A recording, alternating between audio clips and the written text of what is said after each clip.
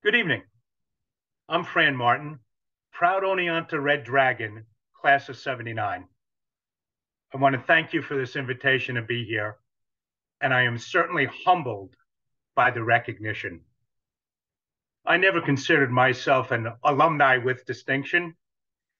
There are so many others that have come from our great university slash college who've done much more than I.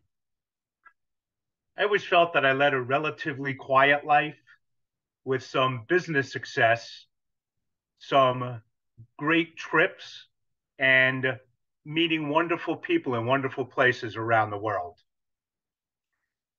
But I guess when I look back and what little distinction I do have, I feel like in many of my roles, I was able to give people the opportunity to excel in their careers or excel personally. And much of it is what I learned at Oneonta. While there, I was a student occasionally, played some soccer, worked in the dining halls, and perhaps spent one or two nights downtown. But what I learned there is you have teammates and colleagues and friends everywhere you go in Oneonta. It even occurs ongoing after school. When I first graduated, I lived with fellow graduates Steve Sloan and Chuck Kersner. We were broke, we were working. Chuck and I painted houses on the weekends just to get by. But we learned how you develop work habits, how you go out in the real world. Vito Warno, class of 78, Ronan Downs, class of 78, they were my mentors in the city. Vito got me into the financial services industry.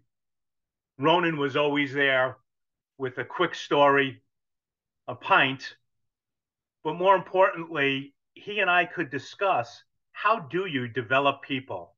How do you work in a business? While he runs bars and taverns, and I ran financial services, people are people. And we realized that our time in Oneonta is what put that bond together. Um, Overall, Oneonta has been that constant for me.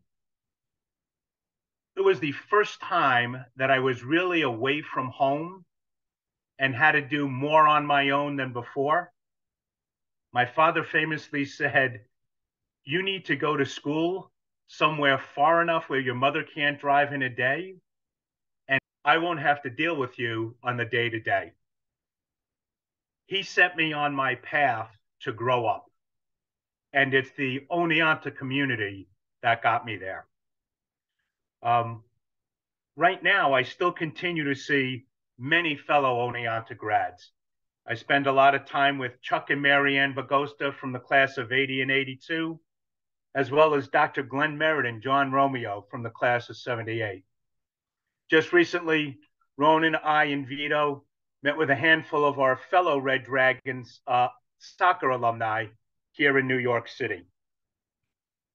Again, I'd like to say thank you and close with I am truly humbled by the recognition and just happy that I could help others the way Oneonta has helped me.